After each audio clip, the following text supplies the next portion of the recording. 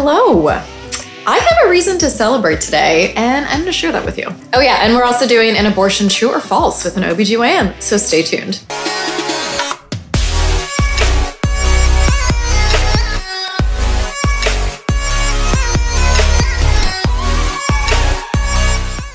Hey everyone, welcome back. I am Dr. Jennifer Lincoln, board certified OBGYN. Welcome to my YouTube channel where I have not posted videos in like 2 months, but I have been keeping my shorts game going. And here's what we have to celebrate. That as of this recording, I have 228,000 subscribers. And I think a lot of you came from a short on breech birth that I had that now, as of this recording, has 51 million views in like the past 2 weeks. That's crazy. So welcome to my new subscribers. Today we're talking about abortion. I'm just gonna break you right in. Before I do that, if you are new here, go ahead and subscribe and turn on the bell so you never miss an update. Alrighty, here we go. There is so much misinformation about abortion out there. And as an OBGYN, I'm gonna break it down for you so that you know what's true and what's false. So we've got 5 things that you may hear, or you see online, or hear in the media and social media, and you might be wondering, is that real, or is that just somebody trying to tell me something to get me to believe what they want me to believe? And I'm here with data as always, references, resources in my show notes. So before you go, that's not true, show me your proof. It's in the show notes. Okay, so there's one organization in particular that drives me insane. It's called Students for Life, and this is an anti-abortion organization. And I do want to say that I'm here not to convince you to like agree with abortion. I totally support you if the right choice for you is to not like abortion for you. See, choices. It's not about deciding what other people do. So I don't care if there are people out there, websites that say like, I don't believe in abortion. Love that for you. What Students for Life is, though, it's an organization that is based and steeped in misinformation and a lot of lies, and we don't do that here. So these are some things that you'll see on their website that drive me crazy. Okay, number 1, having an abortion hurts your ability to get pregnant in the future, meaning like it hurts your fertility. This is so false. This is not true at all. Now, you might think, well, if somebody has an unsafe abortion, like an illegal abortion where they use something very dangerous and it causes scarring in the uterus, that could hurt their fertility? Sure. Anything that is not safely done could potentially cause issues. What we're talking about is safe, legal, well-studied abortion by providers who are trained and have the ability to use the right procedures, the right instruments. Yeah, none of that hurts your future fertility. It's a blatant lie. And you see that out there because why? They want to use a scare tactic into making you think abortion is bad. And it's just not true, which is really weird because the second true or false that I'm going to talk about is the opposite, which is that, well, right after an abortion, you're super fertile, so you better watch out or you're going to get pregnant again. It's like one is the opposite of the other.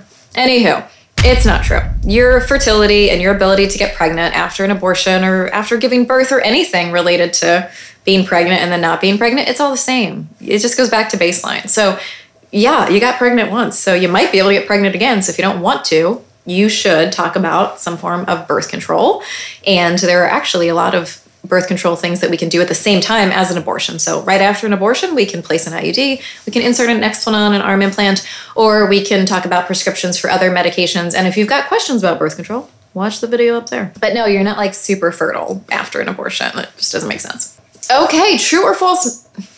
Did you hear how I just said false? I am from Long Island and I just went back into that moment. Number 3, true or false? Having an abortion increases your risk of cancer. What do you think?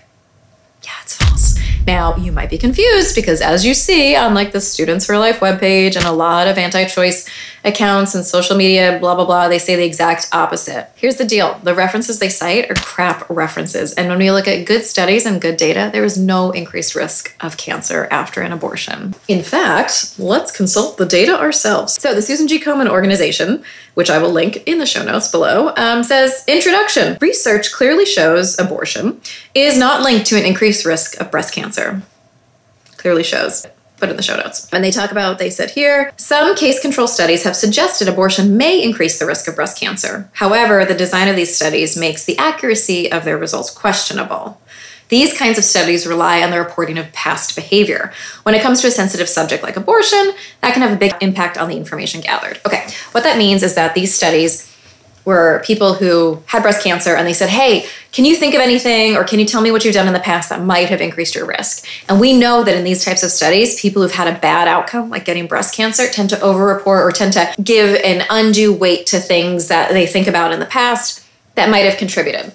What we really need, and when we look at good data and good studies like randomized control trials and prospective trials, there's no increased risk of breast cancer or any other kind of cancer. We need to stop it with people saying this. It's linked to so many things that have to do with our reproductive outcomes, whether it's using birth control, having an abortion. There's so much misinformation about these things cause cancer. They are carcinogens. Like, these are catchphrases and usually things created by people who have no idea how to actually understand science and read studies. So I'm here to tell you that having an abortion does not increase your risk of cancer. Totally false. Fourth, true or false. Your doctor will know if you've had an abortion. This is actually false. The only way that your doctor or any healthcare provider can know if you've had an abortion is if you tell them, if they see it in a chart, that you had it done in a place and the charts are connected, or if you have medication abortion pills, the misoprostol pill, in your vagina, if you go into the emergency room or your doctor's office and those pills are still there.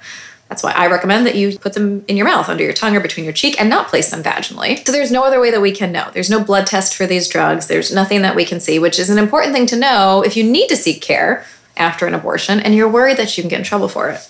You can just tell us you had a miscarriage. They look exactly the same. They're managed exactly the same.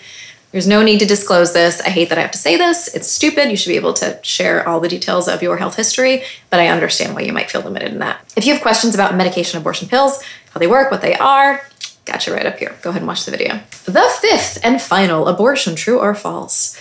Abortion increases your risk of depression and, content warning, suicide risk, attempts at suicide. Have you seen a theme here? Because the answer is yes, false. You will see on the Students for Life website, they say some ridiculous things that I'll show you here. They say that abortion risks to mental health, that new studies show people who've had abortions are 81% more likely to experience issues like suicide, regret, substance abuse, loss of self-confidence, insomnia, nightmares, relation issues, and depression. This is false. Let's talk about the Turnaway study. The Turnaway study is a really good study. It's a prospective study, the good kind that I talked about. And yes, I will link it in my show notes. And it is named for what they looked at. So people who wanted an abortion, who couldn't get it, who were turned away, how did they do afterwards? And what they found was that receiving an abortion did not cause any increased risks of issues like depression or suicidality or even other things like financial strain.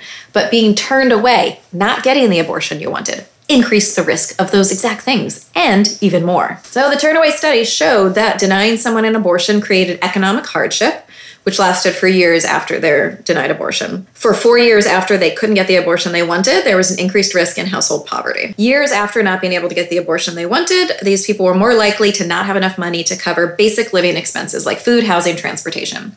Things that are kind of important when you're raising kids, right? They were more likely to report bankruptcy after being denied their abortion. Not because they were denied the abortion, but because they were then forced to continue a pregnancy and birth and raise a kid that they were not financially prepared for. This is why it's sick and twisted to have these false and incorrect narratives out there.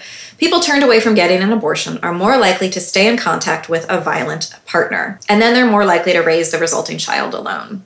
Yeah, super cool, right? More and more, even, the babies that are then born who these parents were not ready to take care of, they had worse child development, they are more likely to live below the federal poverty line, and they themselves were more likely to have worse behavioral outcomes and do worse in school. So yeah, it's totally false, and in fact, the opposite thing is the truth. Okay, so to wrap it up, abortion does not hurt your future fertility. It doesn't make it harder to get pregnant in the future, and it also doesn't make it easier to get pregnant in the future. It changes none of that. It does not increase risk of cancer. Your doctor will not know if you've had an abortion, and in fact, you don't have to tell them. And it doesn't lead to depression or any other issues. Being turned away from the abortion that you wanted, that is a much more likely risk. That does much worse things for your mental health. Okay, that's it for this episode. So before I go ahead, let me know what you think.